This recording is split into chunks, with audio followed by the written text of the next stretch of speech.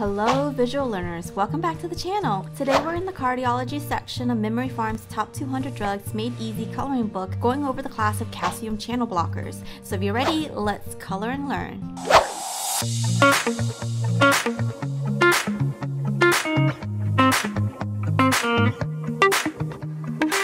Before we dive into the key points of calcium channel blockers, let's first talk about calcium's role in the body. Most people think calcium only plays a role in bone and teeth health thanks to all the dairy marketing campaigns.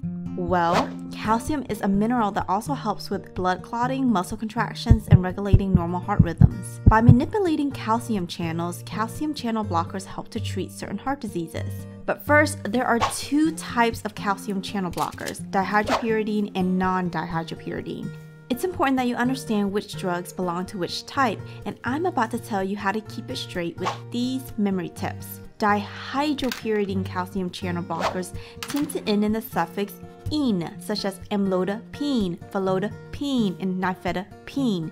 In contrast, non-dihydropyridine calcium channel blockers do not end in "ine" as hinted by its name, non-ines or non-dihydropyridines, which include diltiazem and verapamil. But why do we have the two types of calcium channel blockers? Well, dihydropyridine calcium channel blockers have great selectivity for vascular smooth muscles such as your blood vessels, so they are great for use in the treatment of hypertension, while non-dihydropyridine calcium channel blockers have less effects on the vasculature and greater activity on heart muscles and can decrease heart rate, making them a great option for rate control in atrial fibrillation. However, since non-dihydropyridine calcium channel blockers have a negative inotropic effect, meaning they weaken the heart's contractions and slow the heart rate, these medications should be avoided in patients with acute decompensated heart failure as it can worsen the condition. As I stated before, calcium channel blockers are indicated in the treatment of hypertension, angina, or chest pain, and atrial fibrillation, especially the non-dihydropyridine calcium channel blockers. When you think of calcium channel blockers, I want you to use the visual anchor of a cow,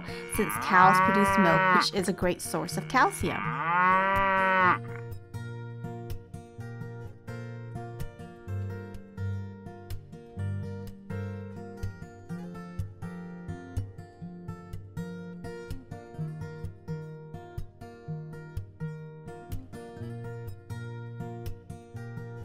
Some contraindications and precautions you want to keep in mind when using these medications. You want to be cautious in patients with aortic stenosis or narrowing of the aortic valve, as calcium channel blockers can worsen this condition, leading to reduced coronary perfusion and resulting in ischemia.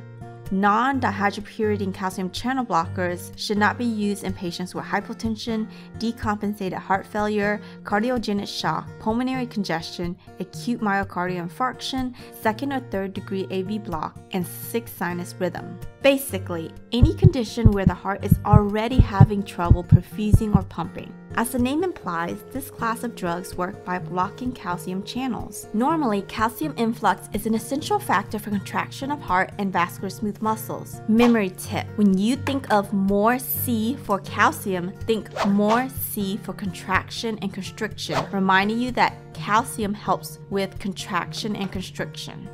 Calcium channel blockers inhibit L-type calcium channels, causing a decrease in calcium entry, as you can see here with the visual of the cow blocking the calcium channel. A decrease in calcium entry into cells leads to increased vasodilation, decreased contractility, and reduced heart rate.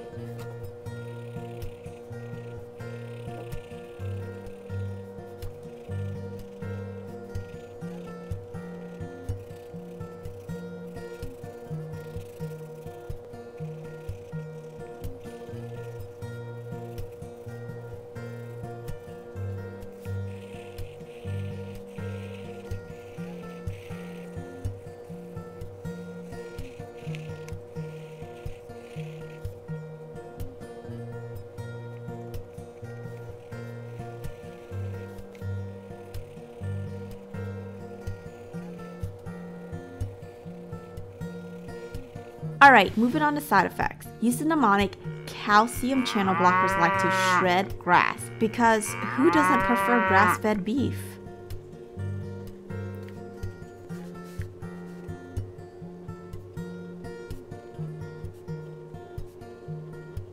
Alright, S is for slower heart rate, as calcium channel blockers can reduce heart contractility and slow the heart rate. H is for hypotension and or headaches. R is for reflex tachycardia that can occur with the initial vasodilatory effects of calcium channel blockers. E is for edema, especially peripheral edema, that may occur within 2 to 3 weeks of initiating calcium channel blocker therapy. And D is for dizziness.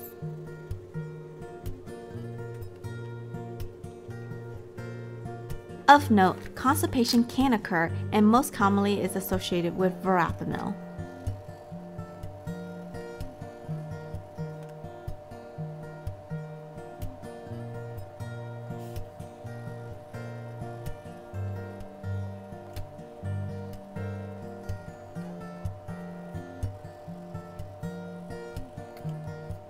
Finally, some clinical pros and counseling points to keep in mind. You want to monitor your patients for hypotension, peripheral edema, fatigue, dizziness, and bradycardia. Diltiazem and verapamil are CYP3A4 inhibitors, which means they can cause significant drug interactions and should be avoided when consuming grapefruit juice. Counsel your patients to report signs and symptoms of new or worsening chest pain with initial dosing and dose changes. Advise patients to not abruptly stop taking these medications, as reflex tachycardia or angina can occur. Alright guys, that's it for today. If you found this helpful, click that subscribe button for more. Let me know if you have any questions in the comments and I will be happy to answer them. If you're interested in getting more information from our Top 200 Drugs Made Easy coloring book, I will leave a link to the product below in the description, and I'll see you in the next video.